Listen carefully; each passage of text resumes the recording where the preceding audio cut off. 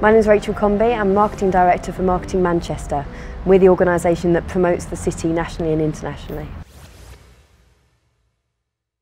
For us it's really important. We've been doing MIPIM for about 13 years now, and even in the down years, or the greater down years, we continued coming here and we continued bringing a very strong presence of Manchester partners with us.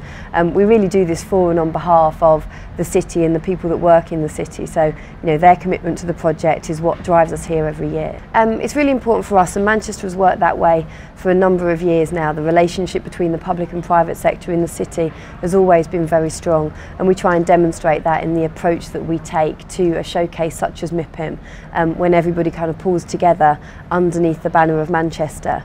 I think you'll find that Manchester does MIPIM a little bit differently to potentially to other destinations. You don't really see models of buildings on our stand. What we actually try and talk about are the aspirations and the ambitions of the city, what we're focusing on and where we're going, and how the private sector is helping us do that and get there.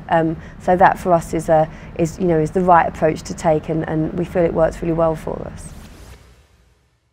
We're very much interested in talking to potential investors, obviously, developers, people that we can create useful, worthwhile partnerships with.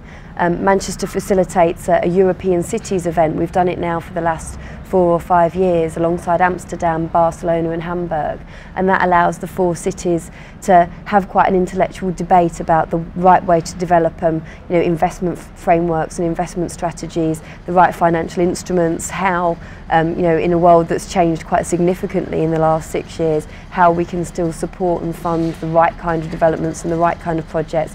So to actually test ourselves out with our kind of European counterpart cities and share knowledge and information and best practice. So for us it's almost as much of a learning mission as it is a promotional strategy to get people interested in Manchester and what we're doing in the city. Very much so. I mean, we've had 3 themes on the stand throughout the week, and the middle day we were very much focused on, Link is what we called it, but it was about international connections and international collaboration.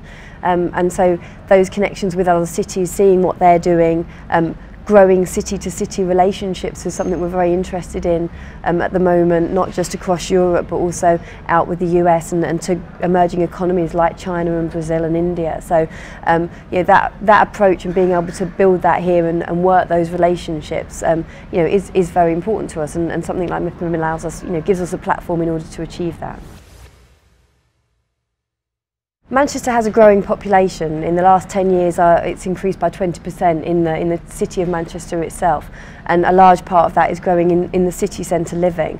It's something we're quite passionate about making right for people. Cities are great places for young people to live. We're trying to make it a good place for families to live as well, and that's about getting the right kind of sense of place and quality of life in the city. So things like urban playgrounds, if you live in the city, where your children go to school, dentists, doctors. I think MIPIM itself has changed quite a lot over the last few years. I think it is much more serious now, more senior people come and they really are here to do business and to kind of have those conversations and grow those relationships. I guess the one thing, I would say is, we try and do it a little bit differently. So rather than just profiling new developments or projects that may or may not come off, we talk very much about where Manchester's going in the future.